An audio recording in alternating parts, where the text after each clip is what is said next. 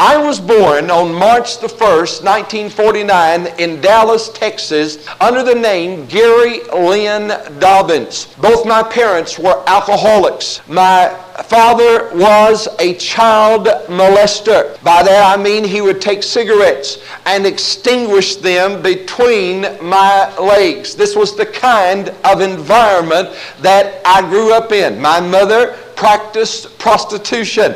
Through a series of events, I was given up for adoption. So in this new environment, my name was changed. All of our needs were provided, and many of our heart's desires were granted unto us.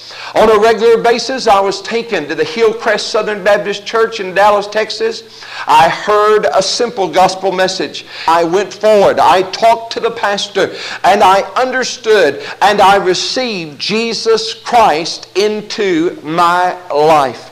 I remember being raised in Dallas, and then because of economic reasons, my family had to leave, and they moved to an area called Farmington, New Mexico, that borders on the four corners of Colorado, Utah, Arizona, and New Mexico, and there I grew up. I came to understand that I had a talent that I was endowed from God. It was ability to sing. I loved to sing. It seemed like I could just kind of get lost in singing and expressing myself through music. And God blessed me. And I won a scholarship after going through high school, winning all-state honors for 3 consecutive years in a row. It was December the 23rd, 1966. My little sister and I were returning home from college. We were about a block from our home. We were singing Silent Night, Holy Night, when suddenly she let out a blood-curdling scream. I turned to see what was the matter. There was a horror expression etched on her face, and then I felt a sharp, searing pain surge across my lower facial extremities. I remember my jaw cracking and popping. It was as though my head just exploded in a million pieces. Later I was to learn we ran into the back of a 10-ton record truck that was on the edge of the highway. It was illegally parked. It was over the limitations to be where it was parked. And it had been in the oil field, and it was saturated completely with oil. We couldn't see it. It'd just be like driving your automobile into this solid brick wall. It squashed our car like an accordion. My life passed before my eyes. I remember slipping out of my body, much as you would discard and remove your clothing and lay it aside. There was pain for an instant, then all pain was eliminated. I rose up above the car, was able to look back down and witness and observe some of the things that were transpiring on the earth below. And then I was caught up in a swirling, massive funnel-shaped cloud. And there was a bright light that engulfed me. It grew brighter and brighter, and I walked down this pathway that became wider and wider. And about midway, I began to hear angelic voices, what I believe to be angels, as they were singing. You've never heard anything until you've heard angels singing in chorus to their Creator. I heard them as they were singing, "Worthy is the Lamb that was slain to receive glory, power, dominion, wisdom be unto thee, O Lord God, forever and ever. Amen and amen." And with that reverberating off the walls of my soul, I remember this cloud opened up wide. I remember looking, and I remember seeing a beautiful celestial city, a golden city suspended in space located towards the north. I began to walk up a green grassy hill. I remember literally looking back, and the grass came up through my feet, and there were no indentions where I had just previously stepped. I remember seeing the layers of the city. There were 12 foundations of the city. I am telling you that it would take us 500 million light years, according to scientific fact, to reach the farthest star that man has ever been able to see with the most powerful telescope that he's been able to invent, and heaven is out beyond those regions. It's out beyond all those galaxies. It's a prepared place for a prepared people. I actually did some research. I discovered that it was 2.7 billion cubic miles. That's over 15 times the size of planet Earth. It's 2,250,000 square miles at its base of perimeter. It's over 780,000 stories high. That's 300 miles high. From one end of Houston, Texas to the other end of Houston, Texas is approximately 60 miles. It takes you about an hour to go across our vast city. Imagine the expanse and magnitude of this place called heaven, and there's enough room to comfortably accommodate 100,000 million people. That's more people than have ever lived on planet Earth, but Jesus just simply said, in my Father's house are many mansions. Amen? If it were not so, I would have told you. I have gone, Jesus said, to prepare a place for you. I saw giant gates of solid pearl. I witnessed each of these layers, these different foundations with multifaceted color of stars, or stones rather, embedded upon them. And just the bottom foundation itself was just a diamond layer. And it was just a magnificent place. It's more literal to me than Disney World or Disneyland, and I've been to both. I remember entering in, walking down a corridor. I was greeted by a friend of mine who had died in a previous accident, which answers in my mind, will we know one another in heaven? Well, the answer is obviously yes, we will. We will know one another. Matthew 8:11 tells us that. Well, I communicated with my friend, and he took me into a room that looked like a library. We walked in, and it was decorated as such, and there were giant volumes of books on the shelves. He walked over, picked one of them out. It had my initial on it. And he flipped through a vast array of pages until he found my name, and he showed me where my name was written in the Lamb's Book of Life. Hallelujah. Paid in full by the blood of Jesus. I saw my name recorded there. And then he closed it, put it back up, and took me, and we went out into an arena, I would say the magnitude of the Astrodome. And there were different levels, and there were different areas where people were worshiping God with different responses. There were people that were dancing, there were people that were singing. I saw people praying, and there was just a lot of joy and excitement and laughter and enthusiasm there in that vast arena. All kinds of musical instruments, every sound. There was no discord there, but there was just wonderful praises going forth to the throne room of God. I saw what represented the Holy Spirit. 7 lampstands with their lamps lit, which represented the presence of the Holy Spirit. I looked up and I saw God's throne. I saw above God's throne a resplendent aura of rainbow colors, of which I cannot describe to you adequately. They were much more intense and in depth than the colors here upon this earth. And from God's throne flowed a beautiful crystal body of water that the Bible calls the river of life. I saw angels. I saw angels as they would take golden bowls and they would carry them up, and there was like a mist. The light was bright but not blinding around God's throne, and they would take this watery substance right directly to the throne room of God. And I asked my friend, I said, what is it? He said, that's the tears of all the saints on the earth below. They were collected by angels, and they were taken directly to the throne room of God on behalf of those who had shed them. And then I saw what appeared to be like dry ice, and it was just flowing forth out of these golden bowls that were being carried by angelic beings into the very presence of God Himself.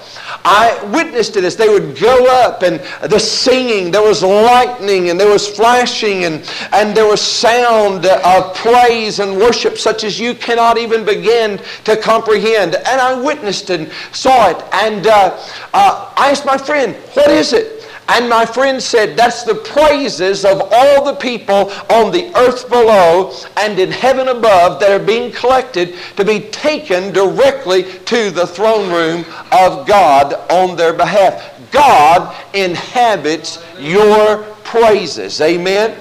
God responds to your praises. While we were praising Him a few months ago, there were angels here. Those angels were going around and they were collecting our praise. And they were taking them directly to the throne room of God on our behalf. I was taken by my friend down into this beautiful crystal clear body of water. There was actually no bottom to it, but I could reach down and pick up golden nuggets bigger than my fist. I could pick up all kinds of precious jewels. I have a ring here that my family has given me that have all their birthstones on it, and those jewels are all a multifaceted array of colors. But as I would hold those diamonds, those jewels in my hand, they would filter through my finger, and the light would flash upon them, producing a prism and effect of colors, again, of which I cannot describe to you. If you've got a problem with prosperity, you are going to be miserable in heaven. I was in the water, and the water began to rise until the water consumed me entirely. In the water, completely covered, I could transmit thoughts to my friend and communicate with him, and he with I, without verbal words being exchanged between us. I remember the water receding. I remember stepping out on the other side. I remember seeing a whole host of people from every tribe, nationality, upon the face of this earth that were assembled and gathered, and they were singing collectively, all hail the power of Jesus' name. Let angels prostrate fall. Bring forth the royal diadem and crown him Lord of all. And I asked my friend, I said, why are they singing a song that we sing in our Baptist hymnal on earth, hymn number 132? Why are they singing that in heaven? And my friend responded by saying to me, all songs of the Spirit originate in heaven. And then they are dropped down into the heart of someone who will be receptive and will birth it out. I remember in heaven hearing for the first time many of the little songs that we sing in our circles at this present hour. It'd be years later that I'd hear them on earth. The first time I heard the chorus, He is Lord, and hallelujah, was when I was in heaven in the presence of the host of redeemed saints that were worshiping and praising God. There were always shouts down by the river. People were always crossing over. And people were always coming in, and they were being met by friends and loved ones who were acclimating them to the city. I heard shouts, and I looked over, and there was a group of people that were looking down, and they were cheering people on the earth below. They were literally praying for people and encouraging people in the Spirit. And they witnessed and observed, and I was able to watch this myself from the place where I was, and I saw a man come and get born again. He was an alcoholic. He got set free, gloriously born into the family of God. And they went and found this man's mother who was already in heaven, and they said to her in song, rejoice, rejoice, your son is coming home again. And all of heaven erupted. I mean, there was great joy in the presence of the angels as just one person on earth was redeemed. Well, I witnessed it. I saw the prayers of people on earth below as they were sent up. I saw as God dispatched the angel, as the angel went over, got the signed miracle, made his way, fighting through principalities and powers, back to the recipient on the earth below. You remember it took 21 days to answer Daniel's prayer. And I saw people abruptly miss their miracle by negating it with their own confession, saying, saying, it's not my time, it must not be my moment, it must not be for me right now at this time. God must not intend for me to receive my manifestation. And they would stop the miracle power from being released in their life, and the angel would have to turn around because of their refusal to accept the miracle and go back up to that room and put their miracle in this room that had a little sign on the outside that said unclaimed blessing. I saw angels tending to what looked to me like little globs of clay. I asked my friend what it was. He said it was aborted babies. Every aborted child has an angel assigned to it to create and form and fashion it into the person that God intended it to be. Amen? There are teenagers that died through various accidents, and each angel was assigned to those teenagers. And then I remember going to the mansion I'll spend all eternity in. I went in that mansion as I walked up and entered through the little gate and walked up and went into what appeared to be like a living room area. And there were 3 buckets of paint sitting there. I noticed immediately there was no furniture. It was not ready for occupancy. My friend who was taking me on this tour reached down, dipped his hand, and threw some paint on the wall. Suddenly a beautiful design appeared before my eyes. My nature, I picked up the whole bucket and flung it. And there was a floral arrangement with a scent that emitted as I began to smell the aroma that was coming forth. When I came out, I walked on a street that was pure solid gold, for my friend told me that it wasn't ready for me to occupy and that I had to leave. It, ladies, is like the Johnson Wax commercial. You can look all the way through it. It's transparent, but it's solid, pure gold. I saw flowers with faces. I saw them as they were singing and worshiping and praising God. I saw trees as they were clapping and keeping time to the rhythm of the music as the angels and all the heavenly orchestra was worshiping and praising the Lord. And so then I had an encounter with Jesus. I got to see Jesus. He stands about 6'1". He has olive complexion, beautiful white flowing hair. He has a white beard. He has beautiful blue eyes. Now, I don't care what artist description you've seen. I'm telling you, I've seen him. He has the most beautiful blue eyes you have ever looked into, and yet they are like fire. And they can penetrate you, and they can just purge you and look all the way through you. I saw where they drove the nails into his hands. They drove them right there into his hand. I saw where the nail went into his feet to secure him to the cross. And at any moment, while he was hanging there, to pay the eternal price to satisfy God's court of justice, he could have called 10,000 angels. They'd have wiped this planet into oblivion. Don't you ever let anyone convince you that they killed Jesus. No mortal man killed Jesus. He said, I lay my life down. He said, I got the power to lay it down. And then he had the power to raise it up again, that we might follow too in newness of life and resurrection power with him. I saw him. He began to speak to my heart. He began to write upon the tablets of my heart through communication. I'm there in Jesus' presence. Suddenly, my friend says to me, you've got to go back. She's using that name. All eternity rolls back. There on the earth below, I see my crumpled body in the car. They had been working over me for 20 minutes earth time. Oxygen ceased to flow to my brain. Some people think that I am a little warped or distorted and that I can't function normally. But I confess that I have the mind of Christ. And all my facilities operate as God has ordained them. But my sister is in the car. I've been pronounced dead. I've been dead according to the doctor that arrived there at the scene to minister unto us for 20 minutes. They're working on her. They're trying to save her, for she's severed artery. Blood is shooting out. Thank God they were able to save her, and she's well and whole at this present hour and also serving the Lord. But she began to pray, Jesus, Jesus, Jesus. He's my baby brother. Please, Jesus. Oh, Jesus, Jesus. Oh, Jesus, Jesus, Jesus. I'm here to tell you, there's a name that's above every name that man can speak. It's the name that causes every demon in hell to quake and quiver.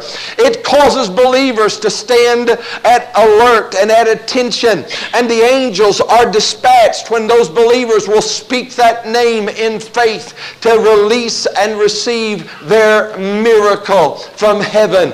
I was there. I was in the presence of the Lord. Jesus ushered and sent his angels to put me back into my body, and in a moment I was escorted back, and there they noticed life signs. They rushed me to the hospital. They began to do extensive repair work. I was totally busted apart in the accident. My jaw was broken in 3 separate places. The turn signal indicator snapped in 2. Its jagged edge crisscrossed my face and sliced my vocal cords. My vocal box was literally disintegrated and tore apart. A big section of my nose was totally ripped and shredded and tore apart.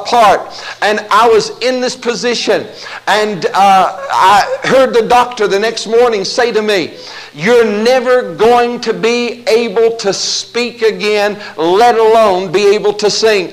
Now, about a year ago, it was about October of last year, I came through this area preaching with Brother Johnny. I had a severe growth that had come up upon my throat. Primarily, it was just an infection, but many people were already diagnosing it, saying that it was cancer. And so I wound up going to the hospital. When I arrived at the hospital, they did x-rays. They took these x-rays, and the doctor came out, and the doctor called all the nurses together, and the doctor came in, and the doctor asked me some questions. He said, "How do you speak?"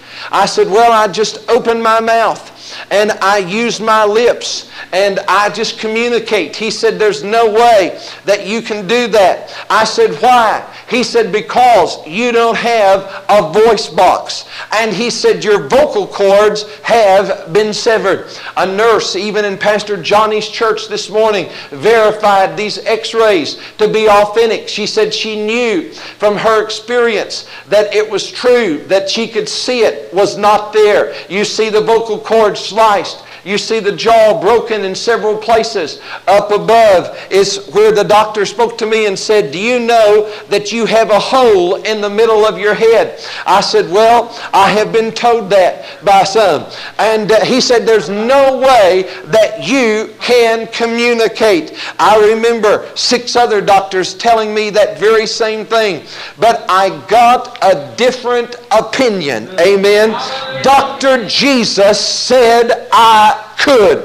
I remember when Jesus walked into my hospital, that room, after I'd heard that song on the radio, He touched me, and all the joy that floods my soul. Something happened, and now I know He touched me, and He made me whole. And Jesus walked right in that hospital room, walked right over, put His hands right on my throat. I looked deep into those beautiful blue eyes. He smiled, and then He just passed out of the room. Oh, by the way, honey, He didn't come in via the door. He didn't leave by the door. He is the door. Hallelujah. Amen. And He left, and He walked out, and about that same moment, a little nurse walked in and said, "Good morning, Mr. Wood. How are you doing today?" I hadn't spoken in 9 months because I could not speak. You can see here that I cannot speak. This is what doctors say I cannot do. But there, Jesus had just touched me, and when Jesus comes and touches you, there's nothing that you can't do. Everything changes in your life. And the little nurse walked in and greeted me, and I threw up my hands and said, "Praise the Lord, I've been healed. And she dropped the tray and she went running outside and she got the doctors. And the doctors came running back in. And the doctors began to examine me. All my teeth were knocked out in that accident. I don't have time to share a whole lot more tonight, but let me try to sum it all up. I have been privileged in my life to lead my alcoholic father to Jesus Christ. I was able to preach the gospel and cause my dad to hear the gospel and turn and receive Jesus. I preached my father's funeral. I know my dad is going to be in heaven. I know he's there waiting for me when we will be together again. Not as a family here on earth. It was not normal, but it's going to be a wonderful reunion when we get to heaven. I've had the opportunity to preach my mother's funeral. My alcoholic, prostitute mother was in a service where I conducted my own brother's funeral, who was a hell's angel, who defied God, who killed people, who would turn from me and say to me, "Don't tell me about this Jesus that you're serving. I don't want to hear about it." And then he'd get me aside and he'd say, "Listen, Bubba, one day I'll get things right with the man in the sky." But he said, "Don't embarrass me in front of my friends." As I've traveled around the United States now, I just turned 46 years of age the other day. I have met people who rode with my brother in the Hell's Angels gang. I was preaching that funeral. I preached it with sorrow in my heart because I knew I would never see my earthly brother again, because one day he'll stand at the great white throne judgment to give an account of his life before Almighty God for the deeds of the flesh that he was involved in. And I stood there in front of many of his contemporaries, and a revival spirit broke out. One of them that was there, that was in the same raid that he was in, where my brother was killed, he slipped to his knees, began to weep and cry, and gave his heart and life to Jesus Christ. I came to my mom and I said, "Mom, you have a choice." I said, "You will spend eternity with one of your sons. It's going to be heaven or hell. Which one are you going to spend the rest of your immortal life with?" And she said, "I want to go to heaven with you." And I led my real mother to Christ. This is Pastor Ken Strong from Father's Arms Fellowship. I hope you enjoyed this testimony of Gary Wood when he came to visit Father's Arms Fellowship back in 1995. Gary has a new book out called A Place Called Heaven. If you'd like to get a copy of that, you could write us here at Father's Arms Fellowship, or you could write directly to Gary Wood, 13507 Eldridge Villa, Sugar Land, Texas, 77478, or call Gary at 281-491-4836. God bless you this morning, and I hope you enjoyed our broadcast and this special testimony.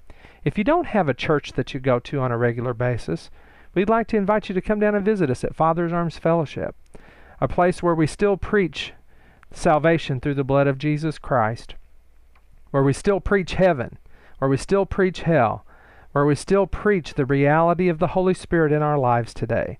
Get up and come and visit us at 1400 Main in Scott City.